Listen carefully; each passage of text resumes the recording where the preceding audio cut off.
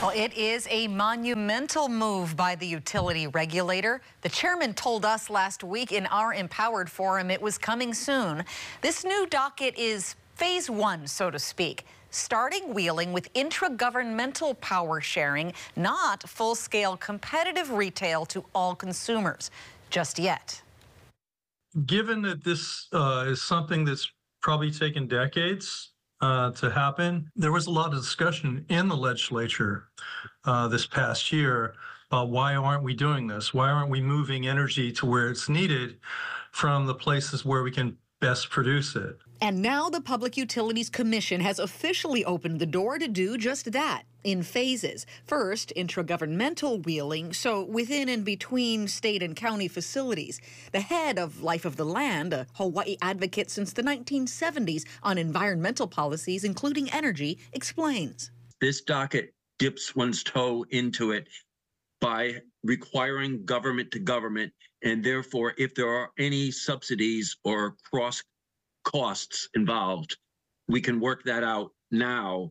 And then if it all works out, then you can open it up on a retail level to everyone else. The move comes as HECO has faced challenges with power supply and distribution and extended outages. The Energy Office has said for a long time that we believe, this is an appropriate thing to look at. And particularly now, we've also said that the status quo is not acceptable. Senator Jarrett Keohokalole chairs the Commerce and Consumer Protection Committee and tells me this is a positive step considering everything that has happened with HECO in the last year. Wheeling could provide more competition in power development and potentially save taxpayers big money on government electric bills.